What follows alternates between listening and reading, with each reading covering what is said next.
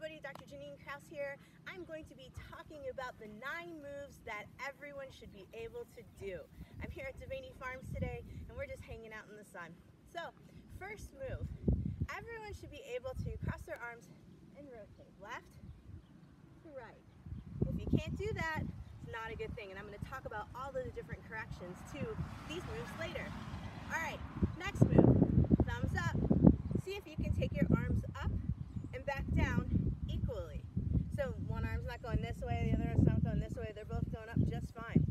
And if you're going sideways, they both go up evenly and back down. Next move, everyone should be able to do is a hinge. And so moving downwards and being able to either touch your shins, touch your knees if you can, or touch the floor or the ground in this case, and then come right back up. A lot of times in this case, sometimes you'll see people going on to one side, reaching down here, or the hinge doesn't happen at the hips. It's more of this kind of move to go down. So you want to make sure that you can do a hinge. The next move is being able to do a lunge. And so if you're doing a lunge, being able to step forward and back, or another way, step forward or back. Of course, your stuff shouldn't get in the way. Now the next move is being able to do a squat. And so I'm going to show you one just front facing, so down and back up, or side facing, down and back up.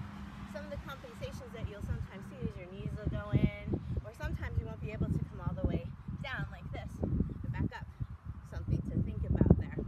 Alright, so then the next move is to be able to stand on one leg, put your foot out like this, come down and back up. Same thing to this side. One leg out, go down and back up. So see if you can do that. Next move is the push and the pull, because we do a lot of these movements every day in our life, but sometimes we're not doing them correctly. And so Brian's saying hello, that's my pup. So going into, I'm going to do a little bit of a tricky one here, but you could do this on the floor or a wall, and seeing if you can just do a push-up down and back up. See if your arms go out and back equally from the front and from behind. Out, back, back. So that is all of the 9 moves to figure out if you have good mobility.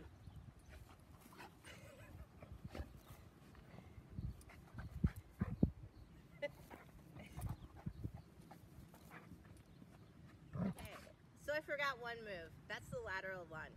So being able to put your leg out to the side here and lunge down and then back up. Same to this side.